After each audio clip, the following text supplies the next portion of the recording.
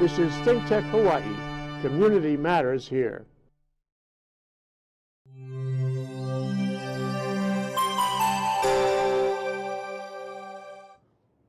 Okay, we're back. We're live on a given Wednesday afternoon, the day before the hurricane's supposed to hit the Big Island, Hurricane Lane.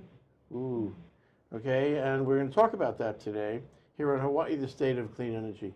Maria Tome is our co-host today. Hi, Maria. Hi, Dave. You're great. And we have Shannon Tanganon. She is Communications Director of Hawaiian Electric Company, and we are delighted to have her here with us. Thanks for coming down, Shannon. Thanks for having me. I know you're busy. Appreciate it. Okay. And on the phone, we have Chris Burgess. He's with Rocky Mountain Institute, and he wrote a report we want to talk about called Solar Under Storm. That's a pretty catchy title. Welcome to the show, Chris. Happy to be here. Thanks. Okay, first up, Shannon, you probably want to tell us something about preparedness, being prepared for this extreme weather coming soon. Well, yes, we definitely want everyone to be prepared. We also want to set expectations. I mean, if this storm, continues on the track, on this track, and we just want to make sure that people are aware that anytime we have heavy winds, torrential rain, flooding, there is going to be the possibility, highly likely possibility, that there will be outages. So we just want people to plan ahead and make sure that they're prepared for that.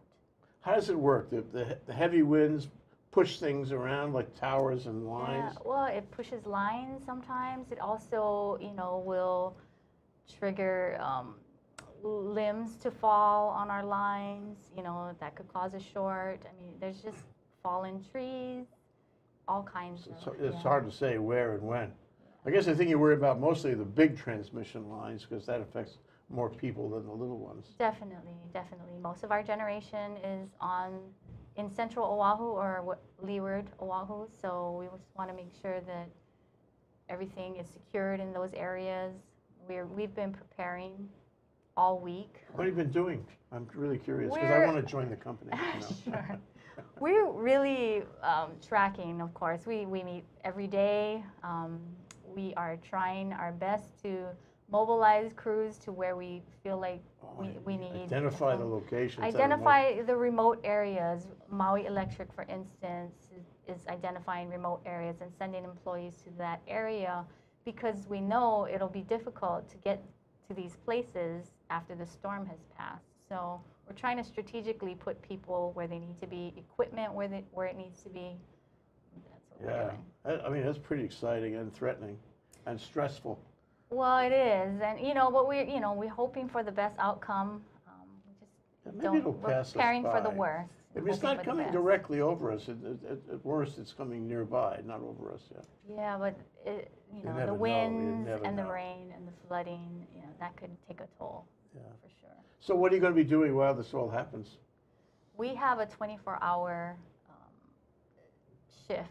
I mean, we have two 12-hour shifts. We're in emergency mode at this point. We're activating all our emergency action plans. We have operations folks, planning folks, our communications people. Yeah. Everyone has an assignment. Like a military operation. Yeah, everyone has an assignment.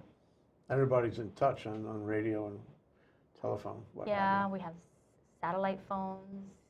And you mobilize all the trucks, all the lineman trucks to go wherever they have to go. Yeah, I mean, but we don't go until it's absolutely safe for them to go. Yeah. That's key for us. So where do you get your data from to know where the storm is and how it's affecting different parts of the islands?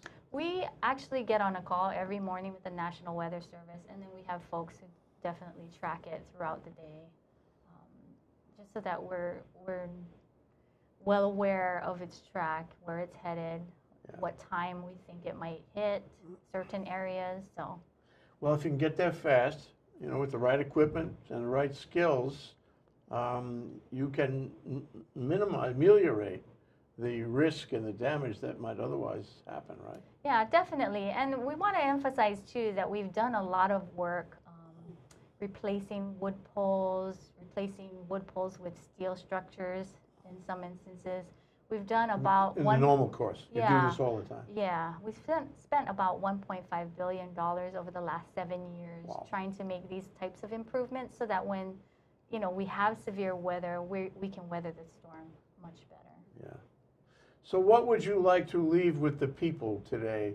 If there was one message that you wanted to give them on behalf of the utility, what would you tell them they should be thinking about and doing in the 2-3 days to come? There's camera one. Okay, well, we just want people to understand that there will be power outages if there's severe weather. So we just ask that you prepare for that, you know, mentally prepare yourself as well, because, you know, you have to be patient. You know, we're going to work as quickly as we can, but we're going to be as safe as we can as well. And I guess part of that is stay at home. Am I right? Exactly. Going out may not be a great idea. That's not a good idea. No, because the roads might not be clear. I mean, I would just hunker down. Yeah. Maria, what would you add to all of this? Well, thank you very much for coming. Yeah, I know it's a very stressful time for everybody.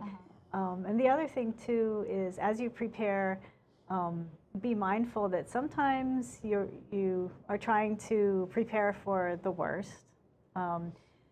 But you really should also take into account safety. You know, you don't need to be getting up on your roof right now to check stuff. Don't do that. And sometimes there's adrenaline, there's a stress. I want to be doing something. You know, you're moving heavy things or whatever. You know, just be careful, because very often people get injured in doing things that are out of the normal. You know, and they don't realize it. As I said, there's an adrenaline thing going. Same thing with driving. You know, drive with aloha. You know, if the lights are out, cars are off, you know, if we're off the road, then the emergency responders or the people who are preparing for the storm can get where they're going more efficiently and drive. You know, just be patient.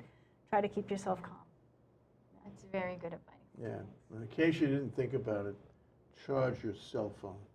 It's smart to do that. If you have spare batteries, charge them up now. Yeah. If you have batteries for your cell phone, charge them up. Because in fact, the carriers all have backup electrical systems if the power goes out for them, so they can continue to operate. And if you know your cell phone works, you can use it. If the towers are up, yeah. Thank you, Shannon. Thank you so much. Shannon Tanganon from Hawaiian Electric. Great to have you here, as always. Good to be here. Thank you. I hope everything goes okay. Oh, we hope so too. We're going to think positive. Thank you, Shannon. Thank you. Okay, we'll be right back in 1 minute, and we're going to spend some time with Chris Burgess about his report, which was made around what happened in Puerto Rico. Yeah? Yep. Okay, we'll be right back.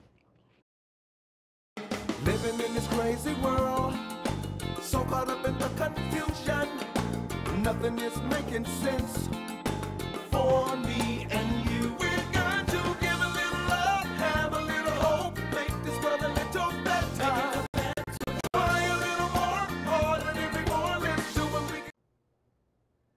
Hi, I'm Dave Stevens, the host of Cyber Underground, every Friday here at 1 p.m. on ThinkTechHawaii.com.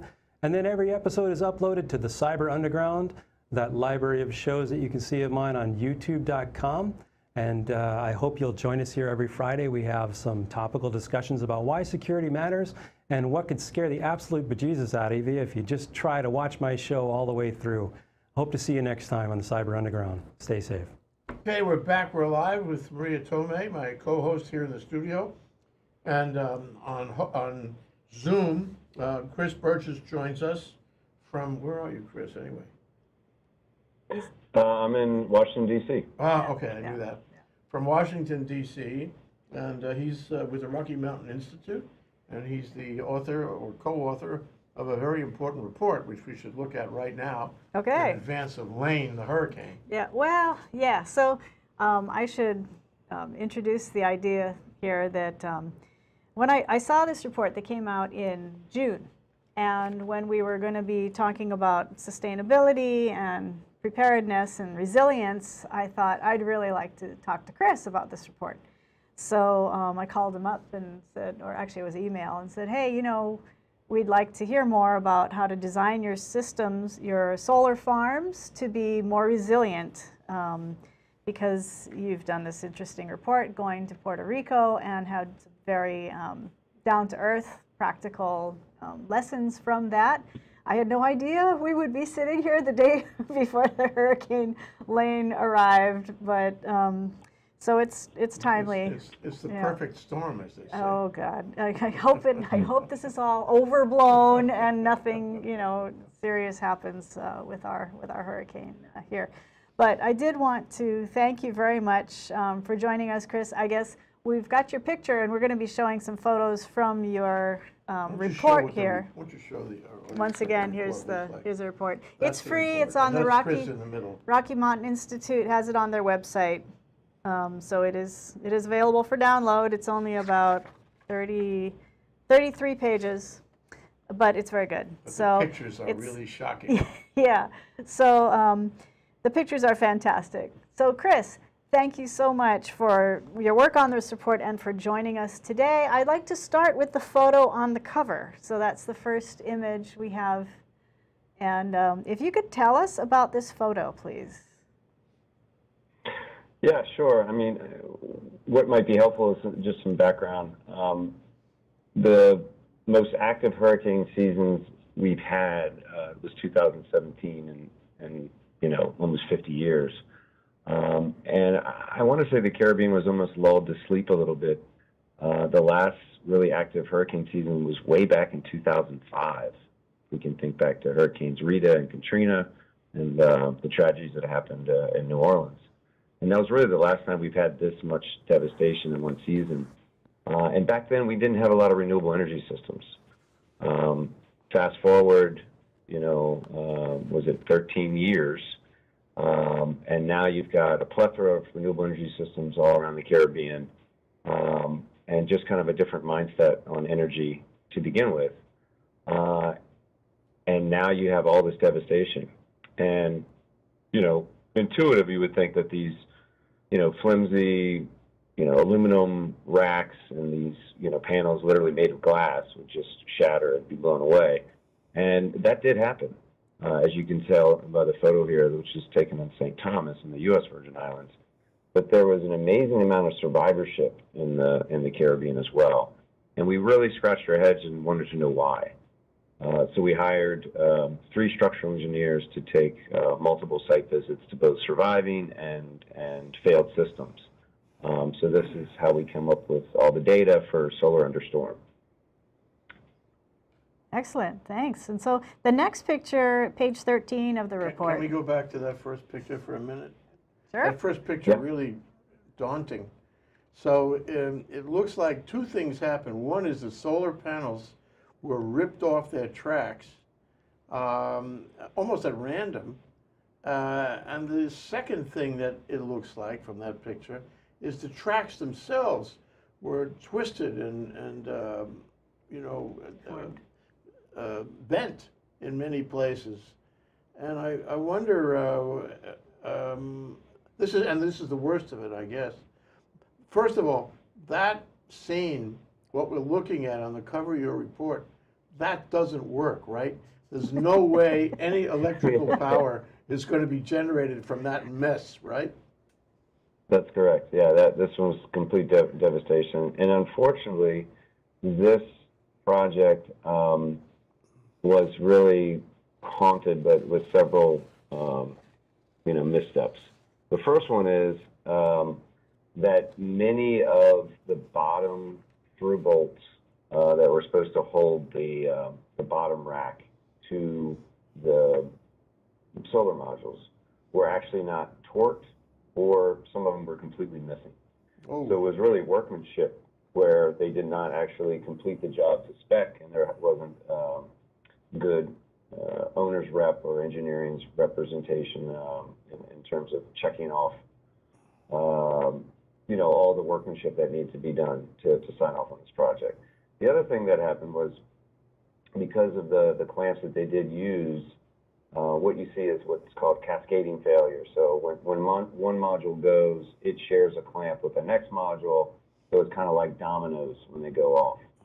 So anyway, this cover is kind of littered with all kinds of,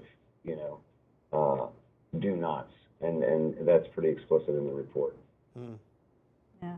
So the next picture that I find very interesting is on page 13. That shows what looks like a devastated field at the top and a pretty intact one at the bottom. Can you tell us about that one?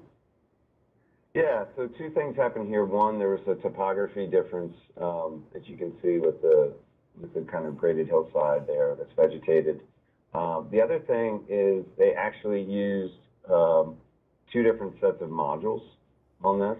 Wow. So they didn't have one module manufacturer for the entire farm. And so literally half the farm is one module manufacturer with one clamping system to the racks, and the other one is a totally different brand and a totally different mechanism for fastening the modules to the racks. Wow, that is a significant difference. Yeah. But let me ask you, is there any chance that any part of this farm was actually producing electricity with this damage as we see? Yeah, actually about a third of it powered back up. Wow. Unfortunately, though, this is a grid-connected solar farm in southern Puerto Rico, and because PREPA was down for so many months, this could not actually produce power for the grid. So that's actually that'll happen in Hawaii too with homes that don't have battery storage. Yeah. They cannot island without the electricity company being on. Yeah. You haven't having the grid powered up because the inverters have to sense voltage from the grid in order to operate. Yeah. Very interesting. Yeah. Unless, of course, the system has been designed to have a separate circuit. So, yeah. Yeah, unless you have a separate critical facility circuit. Right, yeah. I'm wondering, in the report, did you identify the manufacturer of the panels that failed and the manufacturer of the panels that succeeded? No, we left brand names out of this report, and we just went with specifications for what's called Pascal loading, which is really the downward pressure on the panel and then the uplift pressure on the panel. And you'll see in the recommendations that we recommend a 5,400 Pascal uplift rating, which is one of the highest on the Tier 1 market for modules. So we can't name names, but we can name specifications. And then you can figure, then the developer can figure out which guys to use and which guys not to use. Yeah. Right. Yeah, there's a number of manufacturers that do 5,400 uplift rating. Yeah, right, got it. Okay, so then, there were a lot of systems that were looked at and a lot of information. So on page 15, there was a fishbone diagram that illustrated how much they looked at, 8 different categories of failure modes being grouped together. Everything from materials to equipment to construction methods to people to environment to system design to codes and standards and business model. So I think this is very useful to project developers. Of course, we don't have time today to go into it, but also to the insurance companies and the operators of the system. Maybe we can come back to this later if we have time or some other day. But I do think that your perspective on how many different things need to be thought about is very useful, and I like the way you organize the report. So I'd like to take this up again another time. I noticed there are some that are bolded, and I assume that those were the more significant issues. Those are the ones that we observed in the field. Oh, okay. Yeah. Okay, yeah. so and we built out the fish bone and what were called other factors, or what's called lurking failures. So there was a failure that happened, but if that failure didn't happen, is there something looming behind it? It's almost like a mechanical fuse. Oh. Right. Yeah. So let's say the modules had 5,400 Pascal rating. Let's say they were through bolted, everything worked fine, but then there was no lateral bracing on the rack. Yeah. And the whole rack pushed over like a pancake. Oh dear. Right. So that would be a lurking failure, whereas the modules were fine, but the rack itself could not hold that pressure from an east-west look, east-west force, so it folded. Yeah. So yeah, that's why this fishbone is kind of built out the way it is. Yeah. Cool. Thanks. Okay, so the next photo is another one showing some panels that survived and some that didn't. Is this similar? Is this one field that had two different types of modules, or? Yeah, well, this was a combination of just some lack of workmanship. There was some untorqued fasteners, and they actually switched fastener methodology halfway through the project. So the modules are the same brand, but the way they fastened them to the rack changed. Geez, okay, people should be out checking bolts on their solar farms right now. Was the first system more successful than the second, or was the second system more successful than the first? I don't know what the sequence was. All I know is that you see the racks are fine in that picture. Yeah. It's really just the modules that were uplifted. The clamps basically failed. Yeah. Oh. So this was actually an easy one to repower because all of the electrical infrastructure was fine. The structural infrastructure was fine. It was really just the modules themselves that need to be reattached. Cool. Okay. So this brings us to my favorite feature of your report, which is the useful tables by topic with the most important failure modes, mitigation actions, and relative cost and impact. So the next graphic is page 19. Shows some low-cost, high-impact types of failures that it seems maybe with 3 days advance notice of a hurricane coming, it could make some difference if some trained operators of a solar farm went out to check for loose bolts. What do you think? Yeah, I mean, just really little stuff like that, and just getting a lot of the free debris away from the solar field. Debris can get picked up and smash on the panels. Torquing and checking the bolt torquing is obviously important, and sometimes you have a few days notice to be able to do that. Yeah. But really, most of this stuff has to happen during installation. You have to have proper owner's representation checks before the signed off and the final payments for the contractor. That's really where you're going to get the best bang for your buck. But there are, like you mentioned, some maintenance things that you can regularly perform. We even were contemplating doing some guy wire anchors in the ground, those helical screws. Yeah. Put those in the ground to the north and the south of the rack, and then do trucking straps. So the same straps that trucks would use on tractor trailers, which are canvas and have the ratcheting system. Yeah, I was going to ask you about that. The panel. Yeah. So did you learn, vis-a-vis the way these farms were set up, did you learn whether the placement of the panels and the racks was ideal, or did you learn that perhaps they should have been placed in a different direction or a different contouring on the land? Did you ever get into that? And my second part of that is, did you learn whether it would have been useful, aside from the guy wires? That sounds pretty good. If the developer built protective areas around the side of the farm to protect against the wind coming and sweeping under the racks. Any thought given to that? A protective barrier of some kind of wall or some kind of barrier so that the wind could not get under the racks.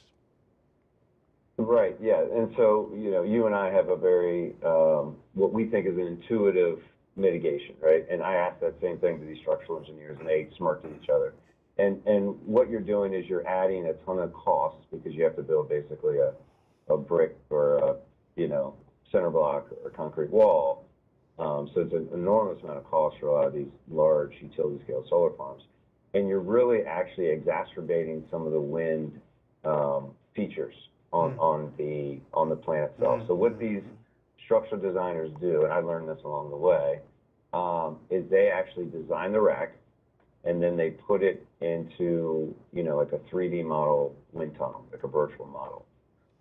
And then they can see on that rack from various directions where the weak points are in that rack. And then they will design to the topography, and to the highest wind load of that particular standard.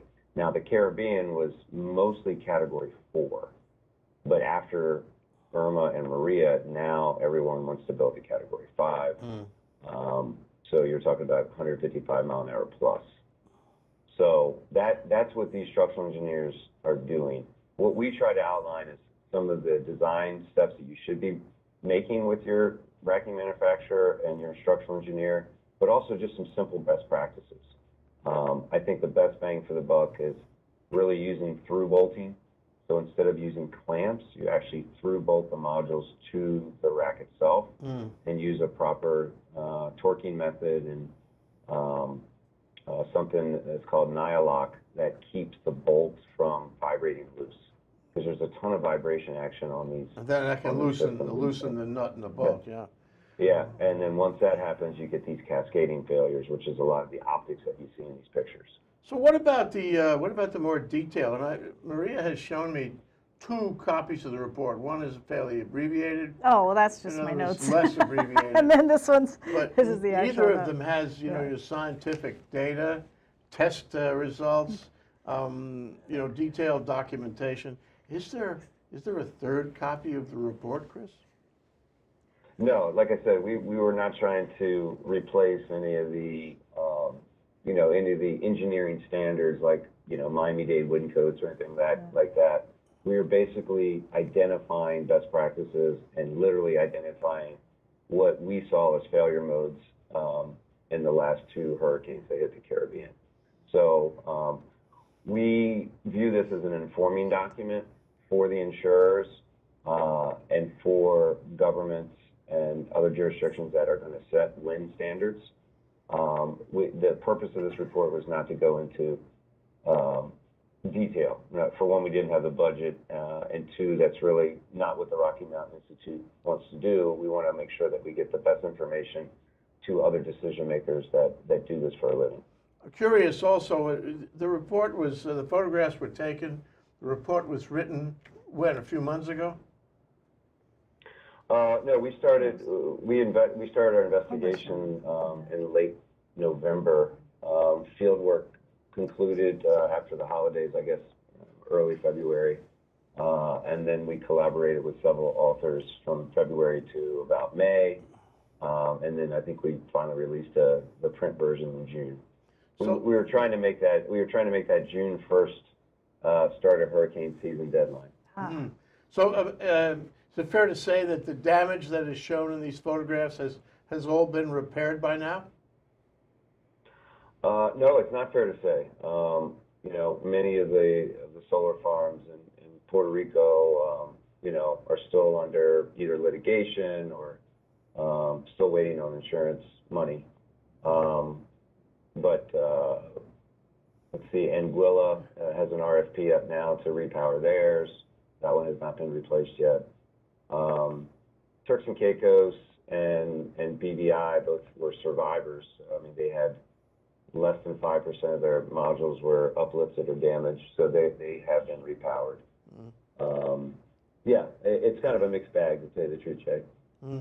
Maria, you have a couple more pictures, Yeah, so there were a couple more tables. I don't know that we have much time, but they have pictures too. So the next table, page 20, had mentioned something about trackers in item 3A, number 5, specify trackers included in the project be designed for worst case wind exposure, no stow position for extreme wind allowed.